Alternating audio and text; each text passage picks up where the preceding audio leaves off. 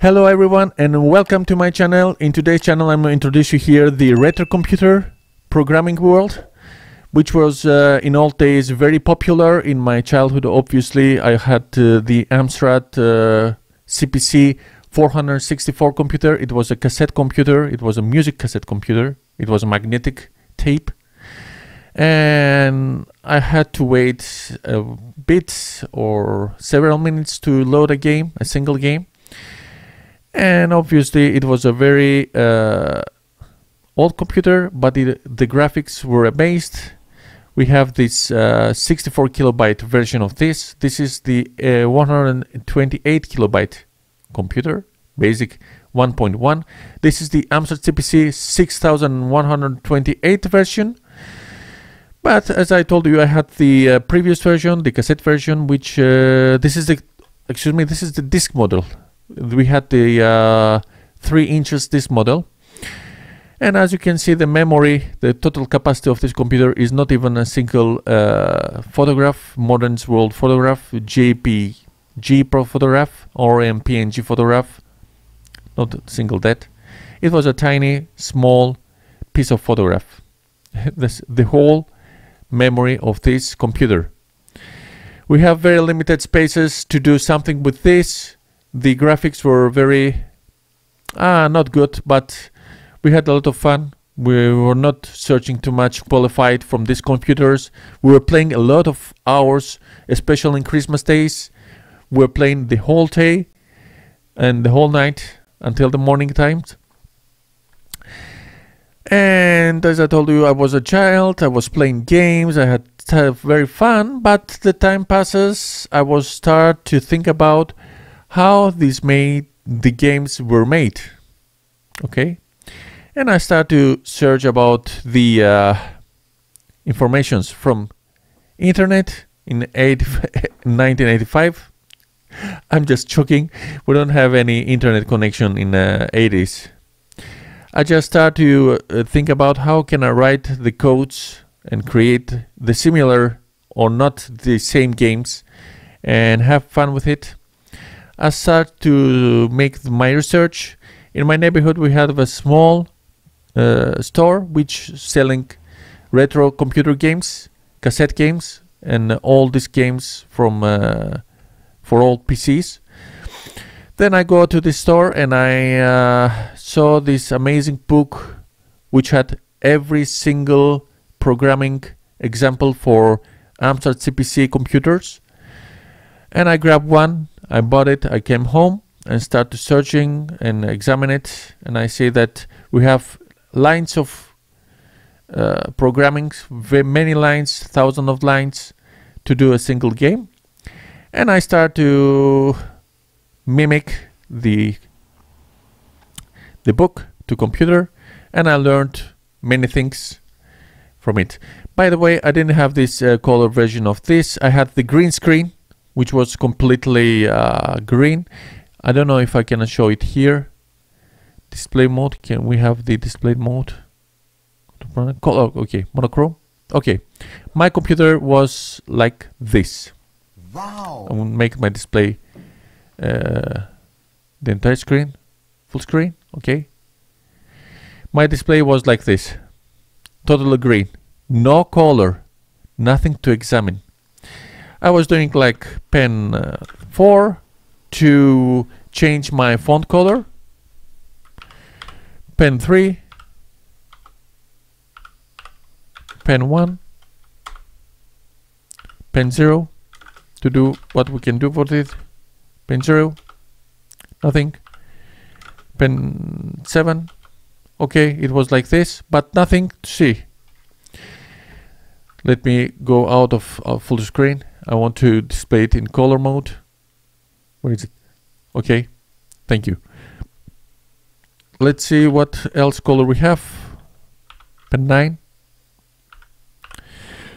pen 1, pen 2, the turquoise, pen 3. It was like this. Excuse me, single. Pen 3, it is red once again. Pen 4, pen 5, pen 9, pen 11. What we have here? The red one? Okay, I don't know. CLS, it was like this, okay? It was a similar. Let's do it. Pen 3, pen 4. How can I restore to my yellowish font color? Okay, CLS. Also, we had the modes, font size characters to make it. With mode 0, it was the biggest font size, as you can see.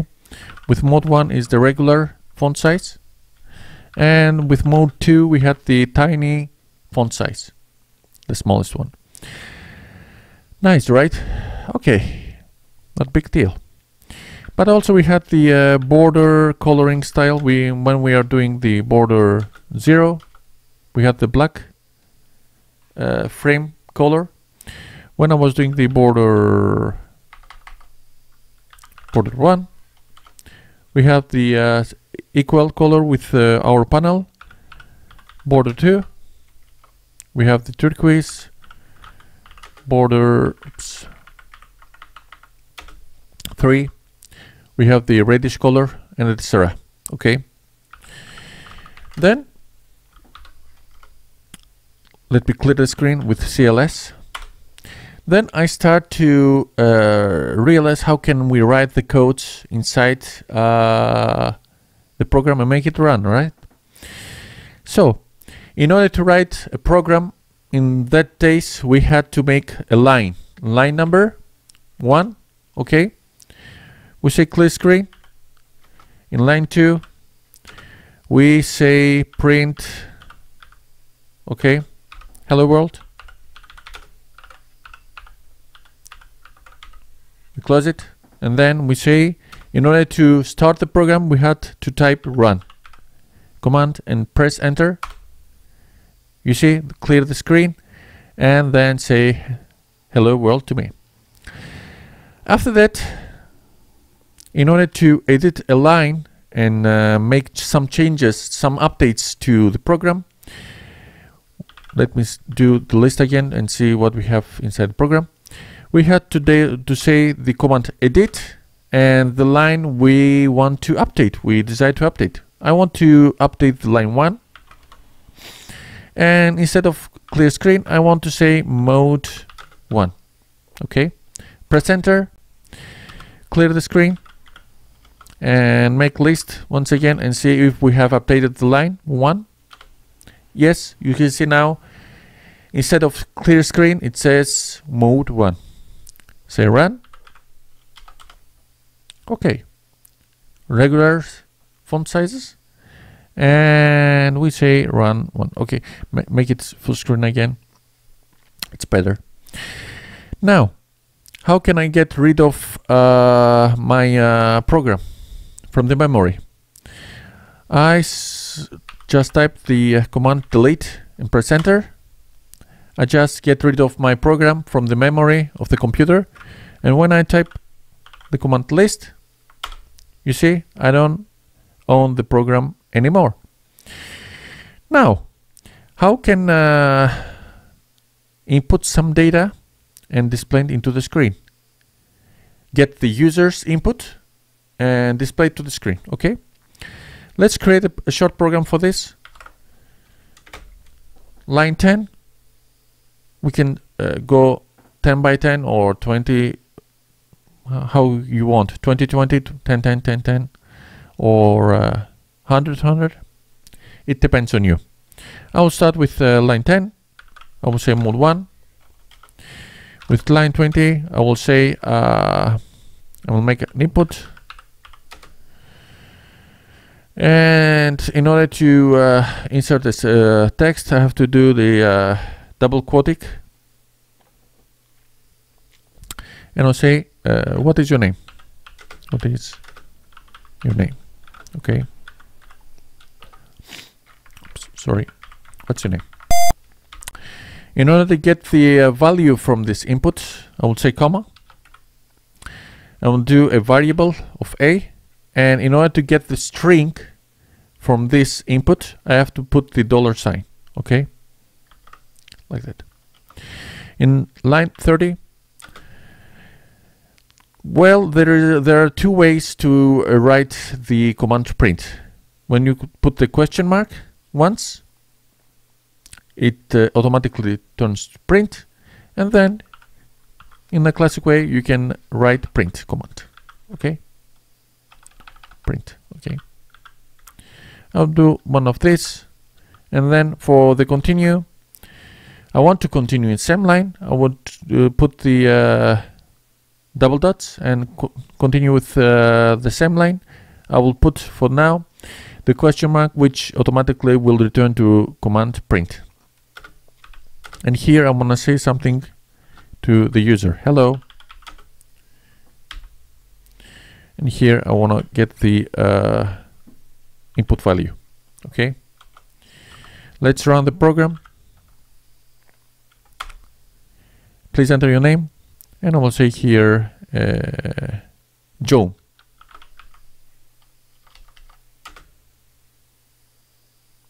John, okay. I want Joe. Hello, Joe. Thank you. Hello, Jones. Okay, run once again. I will put a number 5. Oh, my key is out of control. I'll put the 5. It returns to the string. Not a big deal, right? Okay. Let's change now the variable kind of this program. I will edit again the line 20. And instead of $sign, I'll delete it and I'll leave only the variable a. Okay. Run. Once again. Now I put the number. This integer, but I cannot display it to the screen. Why? Because also when I change one value and return into integer from a string, in order to display it to the screen, I have to also edit the program line 30 and make this variable to integer. Okay. Run once again. Put 5. Now we display the integer values inside our print command. Run once again. When I try to type something like J, you see, we get an error. You cannot put string values inside our integer values. Okay, you can only specify integer values inside our integer variables. And when we not put anything, it says hello 0. Now delete the program once again.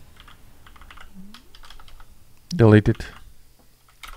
And make a short calculator. I will make an input from the beginning, and I will ask the user how many numbers you want to get and calculate in order to get the sum of them.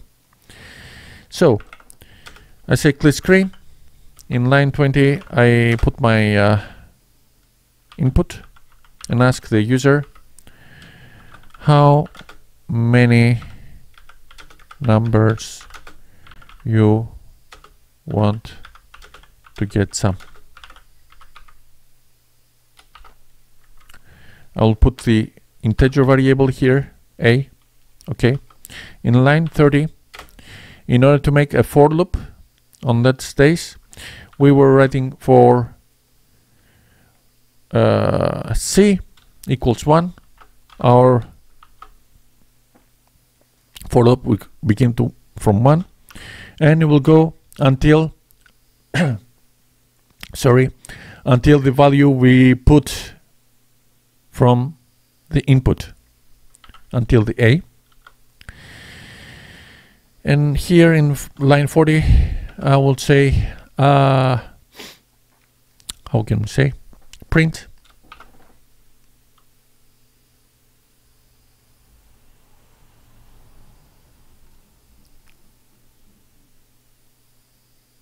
How can I print it here? I want to use the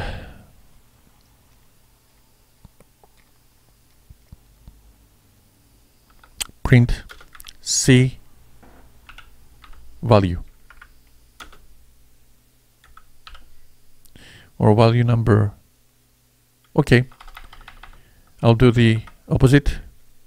Value number, and I'll get the C, and then here I will get the input.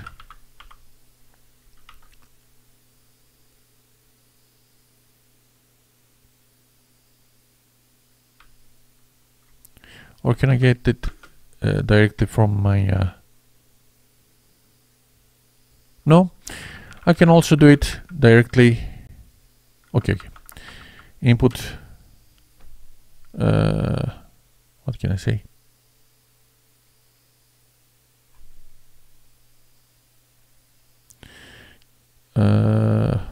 B, input B.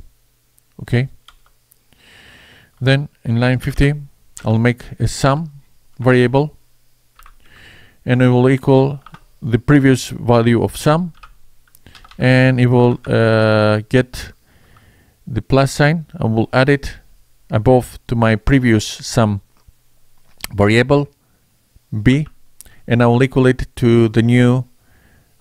I will update the sum value of my previous with the new one added. And in order to close the loop, we have to say next, and it will return all the time inside the loop. And in line 70, I will say print result. The result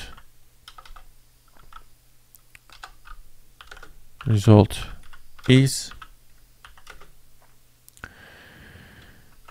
okay. I want the result and get the sum. Sum, not sun. Let's run and see if we're gonna get any back. How many numbers you wanna calculate? 2 numbers. Value number 1, it's 10. Value number 2 is 30. The result is 40. You see? Okay, nice. Run once again. And make it 3, 20, 80, 10. The result is 110. Let's run the program once again and see what's happened if I put 0. The result is 0. But I don't want to give any result when I put the value 0 or 1. Because there is no any meaning, right? There is not make any sense to try to calculate 0 numbers and 1. Because if I put 1, it will be only 10, and the result will be 10. No any meaning. That's why I'm gonna put an if statement there, somewhere in between. In line 25, I will create a statement, and I will say if A is less or equal to 1, then in order to go back to my previous line, we have to put the then phrase in if statement and say go to 20, right? Let's run once again. How many numbers you want to get the sum? 0, you see? When I put 1, also go back. When I put 2, now we calculate, okay? Now we talk. Okay. Thanks for watching me. It was only just a beginning for retro computing. If you like this series, please give a big thumbs up and please make a comment inside my comment section in order to see if you want to see more of this series. I will be very appreciated for this. Thanks for watching me once again, and I will see you in the next episode. Don't forget to subscribe to my channel, like this video, okay? Obviously I'm a new channel and I need more audience, and I will see you maybe in this retro computing world once again. Who knows, with a game, I don't know. If you like it, it depends on you. I will try to make more videos of this. Until then, have a nice day, be safe, and see you soon. Bye bye.